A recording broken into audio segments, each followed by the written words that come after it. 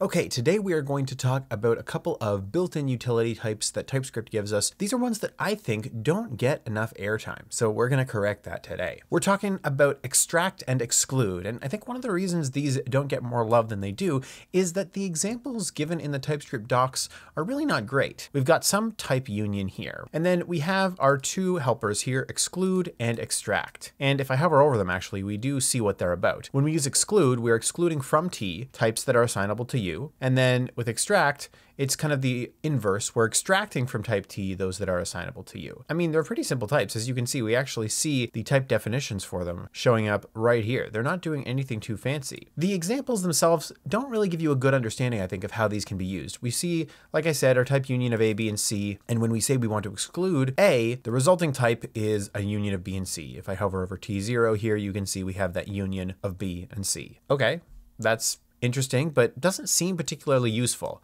Of course, extract here is just kind of the inverse of that. We have type T and we're saying, let's pull out anything that matches this type. So in that case, when we have A and F, we just get A out of there because A is the only element in our original T that matches the second argument of our extract. I think there are a couple of interesting ways that we can use extract and exclude, especially when it comes to using the types that another library gives you. We'll get to that, but first let's start with this example, filter by type, because this I think is an interesting example of how you can create a more intelligent filter function using extract. We've got a filter by type function. We've got two generic types here, T and U. T is some object that at the very least has a type field on it. And then U is some value that could be one of those types. In the example that we're going to see here, we have our standard user and our admin user. And so our type could be user and admin. And as you can see, when we call this, we're going to pass the argument admin. And so our type U is one of the possible values of type in our shape T. So we expect to receive an array of type T and then some type U. And of course, this is going to simply do an array.filter. But the magic here comes in the return value for our filter predicate.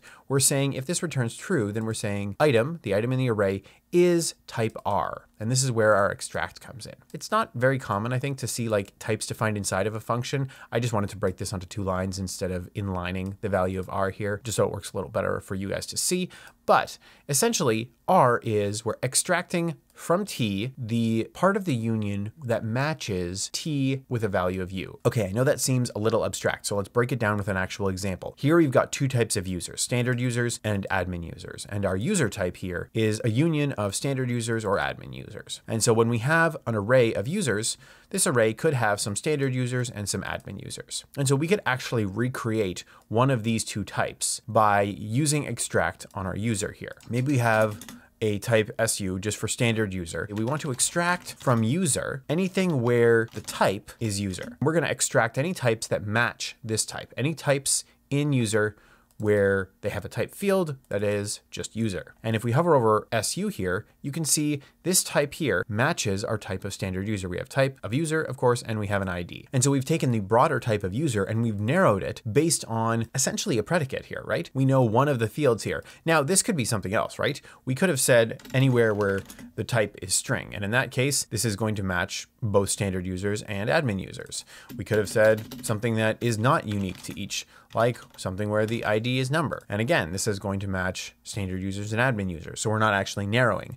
But if you do have a type union that is narrowable based on something like a type, we can say that where the type is specifically user and we get that narrowed type. All of that to say, that's exactly what we're doing inside of our filter by type function here. We create a new type here that extracts that particular type from T. And the nice thing about this is this will work for any union that uses type as its differentiating field. Let's see this in action. We've got some users array here. We can filter by type, pass it the users. We can say the type is admin. We can hover over admins here and we can see that now the result is an admin user array. And just to see that this is actually working, if I remove item is R and we just let filter work in its normal way, I can hover over admins and you can see this is still just a user array, even though we have filtered to only include admin users. And of course, one of the nice things I'll just point out, not specifically related to extract, but because we're saying U has to be one of the types of T, if we were to use some other type in here, you'll see we get an error because this is expected to be either user or admin. And so it can actually infer the correct value for this argument based on the types that it sees in the first argument that we pass in. So this is admittedly admittedly a little bit of a contrived example. Filter by type could be useful if you're trying to just create a set of utilities that you can share across your application.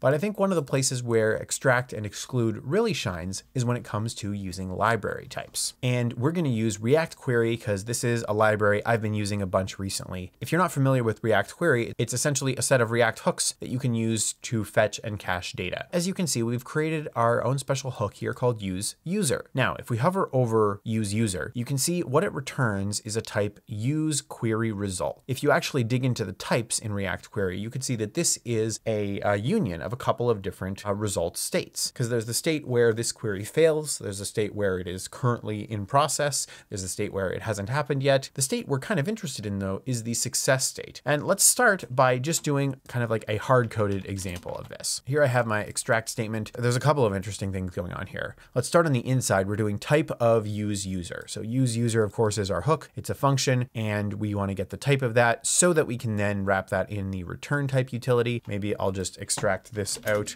to make it easier to see what's going on here. R, of course, is our union. And actually we can see some of the union here. We have a defined query observer result, we have the error result, we have the loading result. There's actually a few others in here that we can't really see there, but this is our type of R. And so now what we want to do is extract the success variant out of that union. And this is pretty easy to do with extract. We can say we want to extract out of R where is success is true. And let me just take off this indexing into data for a second here. If I hover over our type, you can see that we have query observer success result.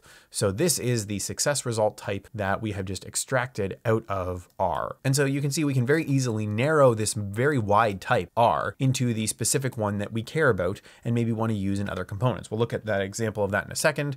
I just want to show one more thing, is that we can then index into that particular value on that type. And now finally, you can see that our user data here is the ID and the number, exactly what we're returning from our hook here. And so we've actually taken this hook and we can extract the right variant and then index into it to get the type of the data that we can then care about using elsewhere in our application. One thing I'll point out here, because we've been using extract, is we can kind of inverse the logic here and use exclude. We could say, let's exclude anything where is success is false. Remember that to use is success true, is success false, you kind of have to know what is going on inside the useQueryResult type. But most libraries, it's very easy to get into them to see the types, find the unions that you care about, and find the right field to differentiate on. But now you can see if we hover over this, we have the same thing. We have the ID and the name because now we're excluding everything that's false instead of just extracting everything that is true. Both exclude and extract are possible, but let's look at maybe a practical way to use this. And let's add a couple of React components. This functionality is pretty similar to the example I used a couple of weeks ago when we were looking at mapping types. We still have our useUser hook here. We're going to make use of that in a second, but now we have this wait for query component. And let's take a look at how we use it before we look at what exactly it does. If we scroll down to our main function here, we call our useUser hook, and we have our query there. And then we use our wait for query component. We pass it the query. As the children here, we have a callback function that receives some props and then can actually act on them. And here's what we want. We want to be able to pass a React query to our wait for query component here. And then we want the callback here to get a strongly typed set of props that are whatever the data in our useUser hook is, or whatever useQueryResult we pass in as our query here. How can we do this? All right, let's break down wait for query. There are two props, of course, that we have. We have the query itself, which we are going to define here as just any query that extends useQueryResult. Children is a function here that needs to return a React element. And the argument that we pass to children here is where the extract happens. And this is pretty much exactly the example we just looked at a moment ago. We're extracting from our query where is success is true, and then we're indexing into that to get the data. And that is going to be the argument that we pass to our children function. And this works. It's very straightforward. We don't really need to know anything more about the query type, as long as it's something that is a useQueryResult. So as long as this is a value coming from a React query hook, we can wait for it and then pass the data for the children. And then the actual implementation here is pretty simple. If the query is loading, we'll show loading. If it's not success, we'll say there was an error. But if it's not loading and it is success, then we can call our function and pass it the data, and this all works. And of course, if we come down here and hover over props, you can see that we have the strong typing that we want. Of course, these types follow all the way through. So if we go back up to our hook here and maybe we change this, so instead of name, this is first name. And now we can come back down and you can see we have a type error here saying name does not exist. If we look at props, it's ID and first name. And so we can make sure our callback here has strongly tied types to the query that we pass in. I hope those examples of extract and exclude give you a little more intuition than the TypeScript documentation does on where these might be useful in your own work. What I've been seeing recently is that these are pretty helpful when it comes to working with library types specifically, and also when building your own utilities to use across your application. So definitely take a look at your own code and see if there are places that you can improve your types by using extract and exclude. If there are other built-in utility types that you want me to cover, definitely let me know about them in the comments below. Thank you so much for watching, and I'll see you in the next one.